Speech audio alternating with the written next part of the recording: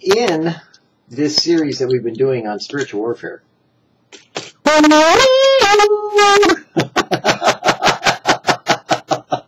what do you expect with a name like spiritual warfare?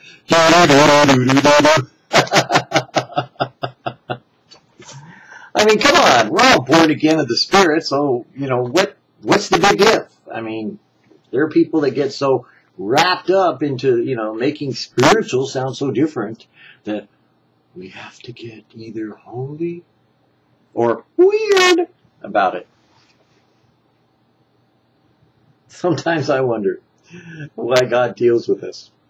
But in dealing with spiritual warfare, we brought out some of the things that happen in dealing with spiritual warfare. One of them being that, you know, whatever you're full of, it's what you're full of. I mean, you know, if you're full of it, guess what? But what you're full of something else, then guess what? You know, so it's kind of like whatever's coming out of your mouth, well, that's what you're full of. So, you know, to kind of like avoid the whole problem of having something that, you know, you're not supposed to be saying and doing, then fill it up with something else that you should be saying and doing, and you won't do what you do that you did. It was pretty simple, but that was another tape. Then we also talked about how it's kind of like playing possum. You know, Satan likes to play possum a lot. You know, he goes, "Oh, you're going to cast me out? You want to throw me out of them? And I gotta go because you told me so. So I'm going to go, and I'm going to run, and I'm going to hide, and I'm going to go get 7 of my buddies because I'm going to roam around the world and get 7 worse that are worse than I am, and then we're going to come back and we're going to find out just how real this house has been that you cleaned up and you got all straightened up because you cast us out, but we're coming back. I'll be back." And so we learned about that too. Satan brings back 7 more, and so you could win the battle but lose the war. Well, we figured that one out. So, in all these spiritual warfare things, you know, that people like to exercise authority on, you know, they find out that you don't have any authority except that God does, and you don't, and you're supposed to turn it over to Him. And we also figured out that the easiest way to be saved and to stay saved was Proverbs 3, 5, and 6. Oh, well, you can do it the easy way, or you can do it the hard way, and we figured out that you're going to do it the hard way. Yeah, you will. Because that's just like the way we are. You know, we tend to do things the hard way. So we make up all these religious, you know, symbolic things, you know, to do and cast out water, you know, and pray the censers, you know, and we kind of get our spiritual focus on, and then we put on our, ooh, we got to go find the sin in them. You sinner!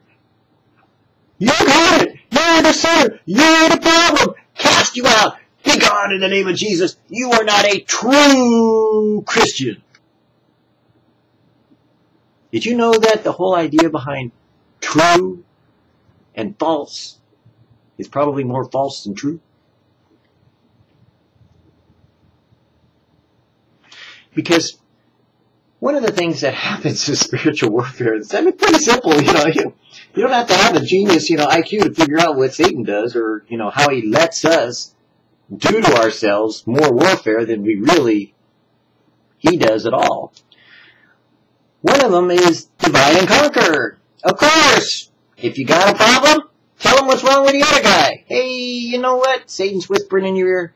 Look at what they're teaching on healing. They're one of those. No, they can't be part of the body of Christ. They believe in healing.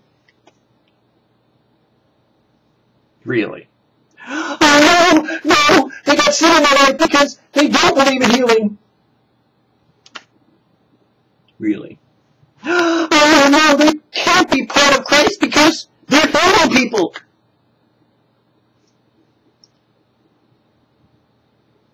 Really? Divide and conquer. You can't be with us because we're with Him. And since we're with Him, you're over there. Come on. You got fingers. You got fingernails. You got nose hairs. You got nose growing on your hair. Matter of fact, the older you get, the places you find that you got hair growing is disgusting. and you try to take care of it, and you can't do it. Because you guess what? Everybody goes through the same thing. You get menopause. You know what menopause is? It's when a woman pauses on man because she's too hot to handle anything that he wants to do. So if he wants to come over and give her a kiss, she'll blow up. No, don't touch me. I got menopause. I got a hot flash.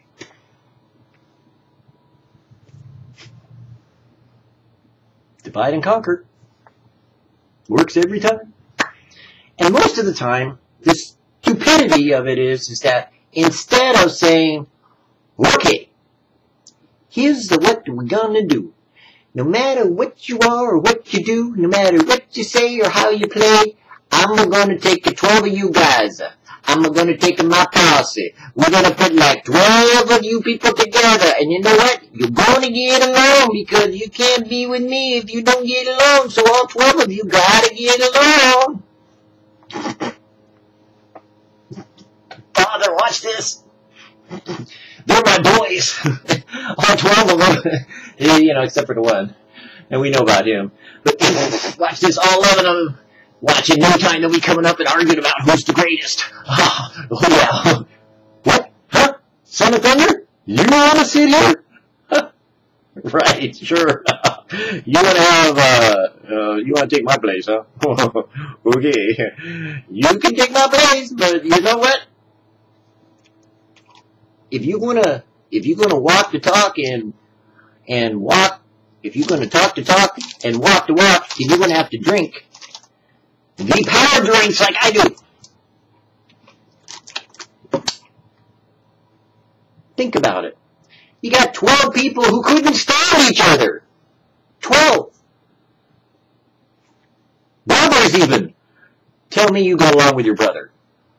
Not. Tell me you get along with your sister. Yeah, right. Dream on, buddy. Tell me you get along with your in-laws. Oh, boy. You crossed the line there. The bottom line is that the one thing that Jesus said that would indicate we were his followers was in that you have love for one another. I gotta love that little turd. I love him, but I don't like him. I love him, but I don't like him. I love him from a distance, but I don't like him. Who let him out? So Satan kind of just doesn't really have to do much. He just kind of like throws some things out there that people jump on, like, you know, Holy Spirit stuff. Whoa, we don't believe in the Holy Spirit. Come on. Whoa, we don't do that. We do grace. Grace. No, we don't do grace. We do law. 7 days a week. No, we don't do 7. We do 1 day. Sabbath. Oh, Sabbath. Sunday. Oh, Sunday. Oh, Monday. Monday. Oh, Tuesday. Oh, Tuesday. Oh, Wednesday. Wednesday. Oh, thank God it's Friday.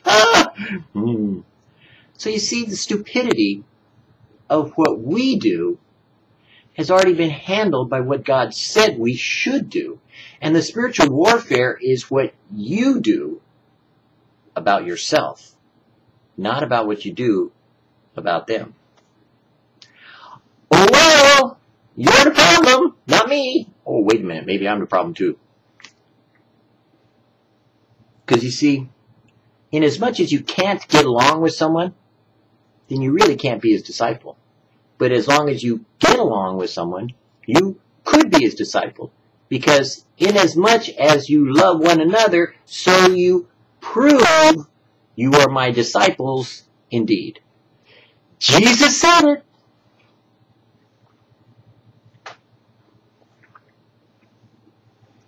Who let the word out? Who let the word out? In other words, the word of God is our assurance and our confidence that we're his. So if you're not doing what the word says,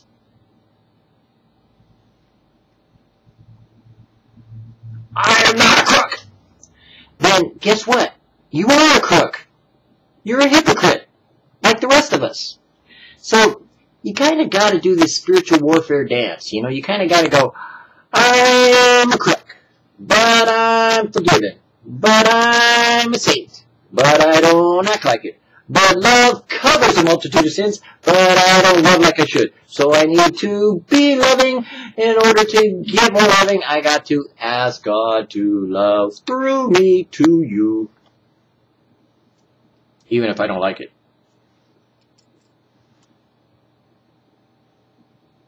You mean I gotta grow up? I don't want to.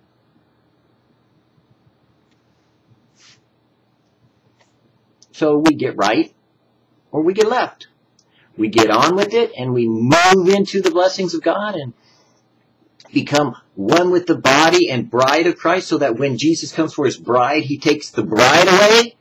Or if we're not loving, if we're not part of the bride, dare I say we're left behind, or maybe we're not ready because we didn't have enough oil. Let's see, what is oil? Could oil be a fruit? Let's see, we got olive oil. Where did olive? We got an olive? Oil comes from olives? Is that why they call it olive oil? I thought it was Popeye. Yeah, I think of Popeye. But oil comes from an olive. An olive is a fruit of the olive tree. And guess what the fruit of the Spirit is? Love. I'm beginning to see. If I love more of these, then I got more oil in me. So what's coming out of me is oil. That's an olive that's been crushed.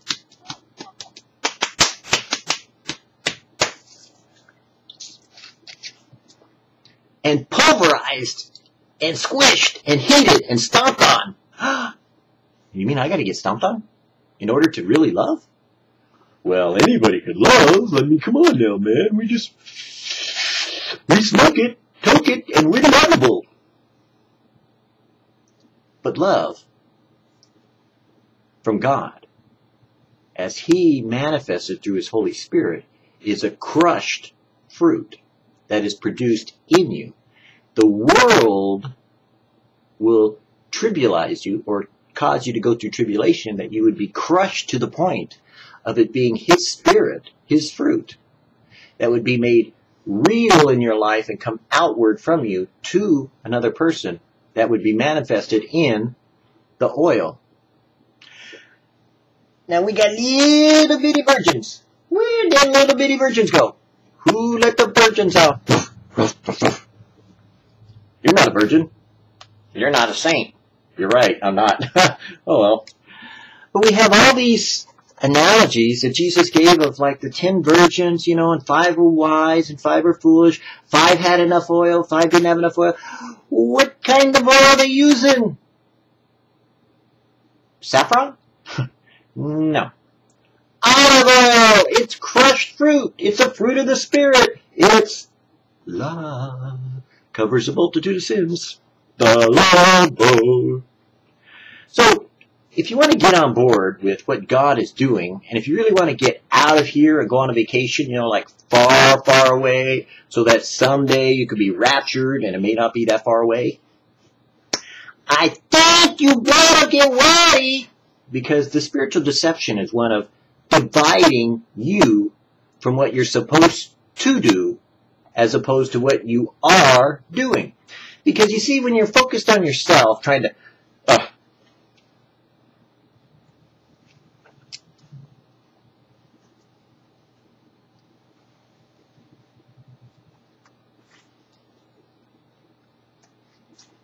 clean up your act, then guess what? Self-righteous fool that you are, you think that you can look down at someone else and say, ha, they ain't ready. Ha, they ain't ready. They ain't going. They don't believe, so they don't go.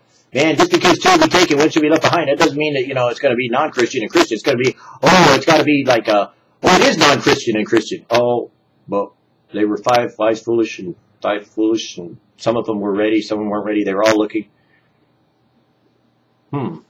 Maybe it isn't about righteousness. Maybe it isn't about the clothes you wear. Maybe it's about what you have in your underwear. I mean, under there. Sorry, wrong word. Woo-hoo! But if you love like God wants you to love, then you will be tested, you'll be crushed, you'll be pulverized. He will take your life and squeeze out that oil. Because he wants the Holy Spirit to come out of you like rivers of living water to minister to others. Isn't that what a disciple does? But Lord, we want to be seated on your right hand and your left. Well, sure you can. Come on. Sit right here. I'm going to go get crucified. By the way, you get to come along with me. We're going to go get crucified together. That's not what I got into. I didn't want to do that. I want to inherit. I don't want to get the cost. I just want to get the blessing. Oh, yeah, well, there's a little tiny clause. If you could go all the way through this life and love like I loved and have joy like I had joy and do what I did, maybe I'll let you in. Maybe. But when we fall away from the blessing that there is in the number of us together in love, knowing that we're all different. Remember, the 12 disciples, we'll say 11, but there were 12 if you count Paul. Or throw in the other one, and whoever it was in Acts. But if you put them all together, they didn't get along. But they all knew what their salvation was based upon. They didn't blame each other for different ways of looking at things. I'm sorry, Mr. Fisherman, but you know what? That analogy just doesn't work with us Pharisees, because I got Judas over here. He's telling me something different, and then there's Paul, of course, and he's really got it all screwed up. He's got the unknown God doing unknown things about unknownable things, I think. So they didn't really, see eye to eye, but they had to get along, and they had to learn to love one another, and eventually, by way of the Holy Spirit coming upon all of them, that brought them into unity. It was not they were in one accord all beforehand and they all agreed, oh, we love each other, so now the Holy Spirit can fall. You can't do anything in and of your flesh. I'm sorry. They were in one accord in agreement. That's all. The Holy Spirit made them one. Because he promised. God promised that they would be one. He had already technically made them one by saying, Father, I pray that they be one as you and I are one. And so he'd already done that way before the Holy Spirit came. Way back when he was praying for them, before he got crucified. As far as God was concerned, I said it, it's a done deal. And the same thing is true with you. It is an accomplished fact of your salvation as he is working out in you those things that have become in you that really can't go with you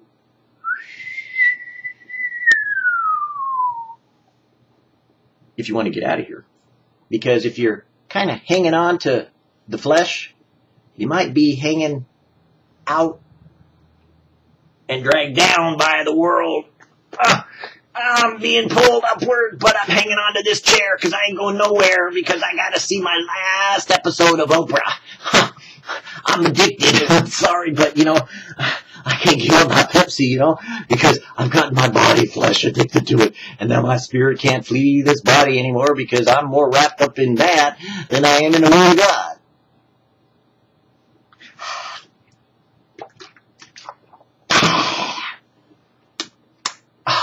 Okay, Lord, I'm ready to go now.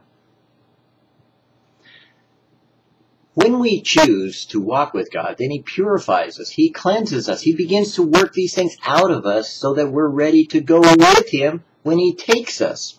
If you ain't ready, you ain't going. I'm sorry. He's preparing you. The bride gets prepared. She puts on these beautiful little clothes, and she goes, oh, I'm all ready. Here I am. Take me. Are you ready?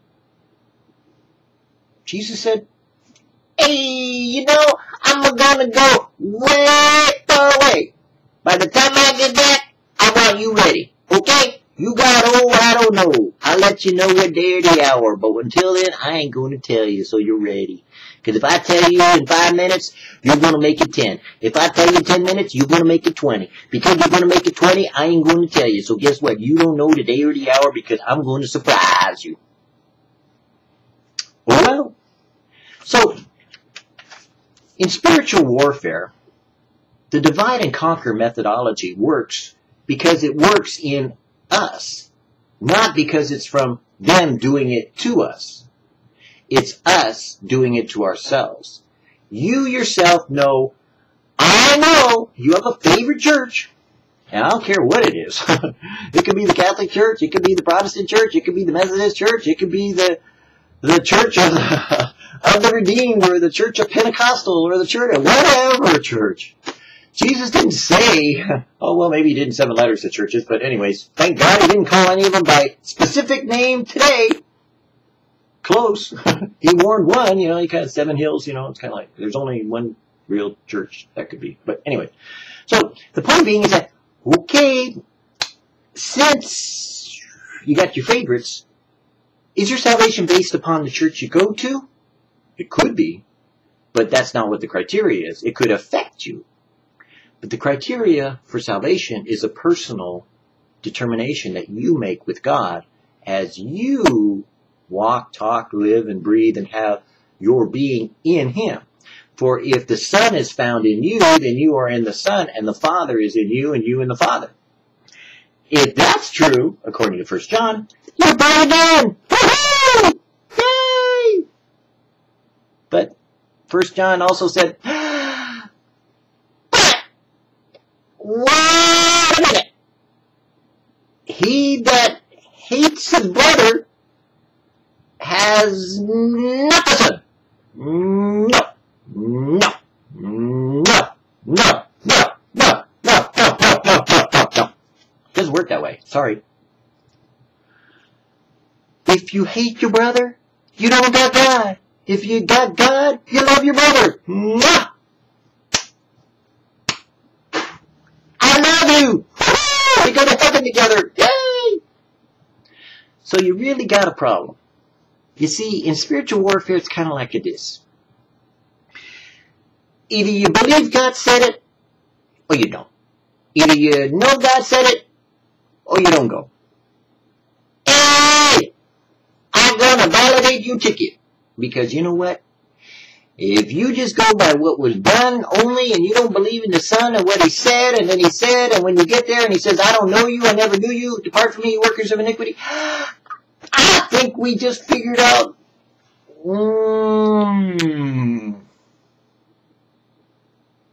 what did we figure out? If Jesus is warning us. Well, it's called a simple story. If you love me, keep my commandments. If you don't, you don't. Oh! What's my commandments? My commandments are easy. My burden is light. What is it? Love. That's easy. Was for me. I died. I rose again. It's over, man. I did it. Your turn. So spiritual warfare, while you're fighting your battles out there trying to blame the devil for what you didn't do, and while you're over here trying to blame your brother for what he didn't do, and when you're over here trying to supposedly save the world for what they haven't done, then you may find out that unless you know that you're loving your brother as Jesus said, that this shall they know that you're my disciples indeed, and that you have love for one another, you're missing the boat. You're missing the mark. You're not getting the message. Your salvation wasn't accomplished completely the way it's supposed to be. It may be that you need something more than God spewing you out of His mouth because you didn't know what you were supposed to taste like. And if you want to taste good in the mouth of the Lord, I think you want to have and become a fruit and not a bitter pill. You see, if you're a Fruit Loop, kind of tastes good. If you're a fruit of the Spirit, not only does it taste good, gives you good feelings inside. It tickles. No, we're not going to holy laughter. We could. if you become a fruit of the Spirit, peace, love, joy, meekness, temperance, kindness, then God can use you and crush you and make you into oil, that your lamp would be bright and light and lit and causing light to go forth into the darkness. But if you're trying to take your little spotlight and shining upon people and telling them what their faults are and how they're not measuring up, the light you're flashing on the world is a mirror to yourself and your soul. And you were never meant to be a judge. You were meant to forgive. The impartial power of God, for by one offering he hath perfected forever them that are sanctified. Hebrews 10:14. We trample the blood of the Son of God underfoot if we think we are forgiven because we are sorry for our sins.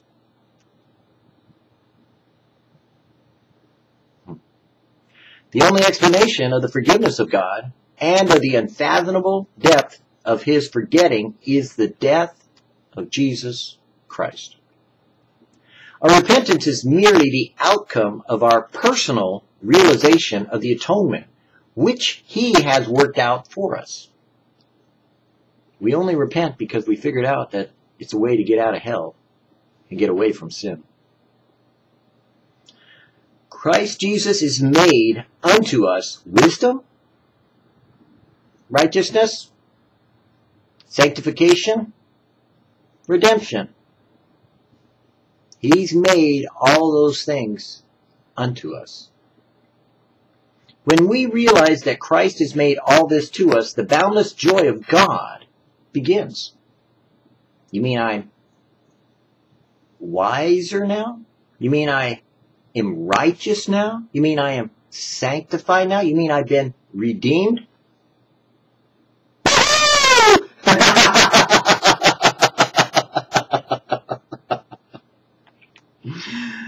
Oh, the boundless joy of God begins wherever the joy of God is not present. The death sentence is at work because you are going to hell if you're not going to heaven.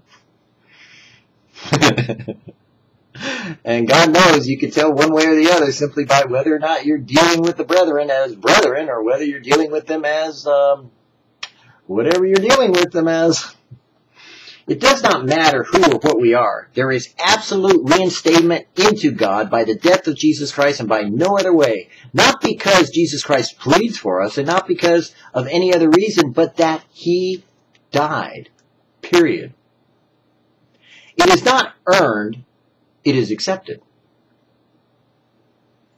All the pleading which deliberately refuses to recognize the cross is of no avail. It is bartering at another door that one which Jesus has opened. I don't want to come that way. It is too humiliating to be received as a sinner. I don't want to accept the fact that I can't do it myself, and I don't want to bring any of them along because, you know what, I don't like them kind of people. They don't deserve salvation, and I'm not bringing those kind of people because they're sinners, you know, and I'm a sinner, yeah, but I'm willing to accept redemption if you just keep all those other people out. There is no other name. The apparent heartlessness of God is the expression of his real heart. There is boundless entrance in this way, his way.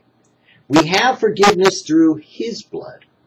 Identification with the death of Jesus Christ means identification with him unto the death of everything that never was in him in the first place. So all of our righteousness and our right actions and our right thinking is filthy rags because it was never in him in the first place. Because we couldn't get along with each other and we darn well can't get along with ourselves. 90% of our problems stem from the person who's standing right in front of me. Me. That's the problem with humanity. Me. Not you. Me. I am human. That's the problem. God is divine. That's the problem. In order for me to be divine, the humanity of God had to take the divinity of himself and somehow instill it upon me. And then, even worse, kill me so that the divinity could take over. We call that sanctification and, well, sanctification really, because the redemption comes later. But the sanctification is the process of us dying to ourselves, treating our flesh as though no longer liveth, but that Christ liveth in us, and that the Spirit of God has made us alive unto good works, and unto righteousness, and to holiness, and unto love, and to being the fruit of what? Father, forgive them. for they know not what they do. For we have received grace for grace, mercy for mercy, forgiveness for forgiveness, love to be manifested in us to a world that has no idea what love is. God is justified in saving bad men only as he makes them good. Our Lord does not pretend we are all right when we are all wrong. The atonement is the propitiation whereby God, through the death of Jesus, makes an unholy man holy. You want to know how spiritual warfare works? It's to take the reality of what God did and try to change it and make it into something that it's not. That's spiritual warfare. It's meant to take something that you never had a part of, a battle that happened that you never were involved in, and to try to make the solution into something it isn't. That's spiritual warfare. Because God gave you the solution and he told you what to do. He said, I have taken care of it. You weren't there in the first place. You won't be there in the end place. But I will provide a way where you will overcome all of that which has happened to you because of this spiritual battle that happened that you didn't know anything about. And now I will tell you how to win. Here's how you win. Don't do anything. Accept what I have done. Don't do anything. Love as I have loved. Don't fight. Don't go out there and war with warfare that you have no idea to battle with. Because the weapons of our warfare are not carnal. They're not guns. They're not soldiers. They're not weapons. They're not mustard gas. They're not atom bombs. They're more powerful. It's something that could cover a multitude of sins. It's called love, and love can change the enemy into your friend. Love can make the worst of men become the most righteous and holy of people, when love will die for the sake of one other one. For this cause shall Jesus come into the world, that God so loved it, that he would manifest the love of God in presenting his body a living sacrifice, holy and acceptable to his Father, that he would die, that men might live, that we would be likened unto the Son of God, who loved so much that from the very cross he proved he loved his enemies even unto death, which is what we must do. We are Jesus to this generation. We are the Jesus people, Jesus freaks. We are the identification of the personification of who God is to this world right now, in this place, at this time, in your very life. And if you want to know what the spiritual warfare is, it is a denial of who you are in Jesus by Satan lying to you and making you think that you're something you're not, when you should be one of many brethren, all brought into the adoption of the sons of God, unto him for salvation and for the entire world to be saved. If they would just cry out, and we would tell them, this is Jesus. This is what it's all about. Love manifested in God dying for me.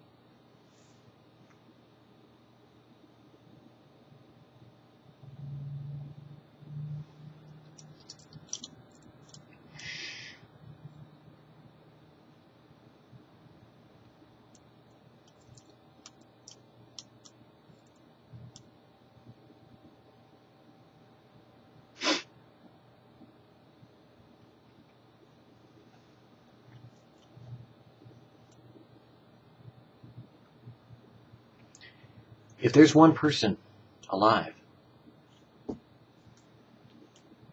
there's one person you can't forgive, you won't be forgiven.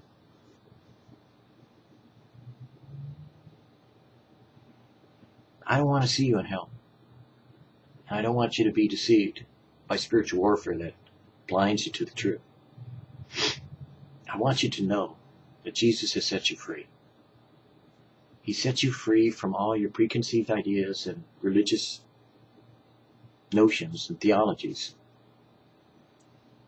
He set you free to become his example of love. And that love is demonstrated in that you have love for the brethren. And your brethren are all around you. A lot bigger and a lot more than you realize. For God's sake, for the sake of the world, for the sake of Jesus himself, love one another.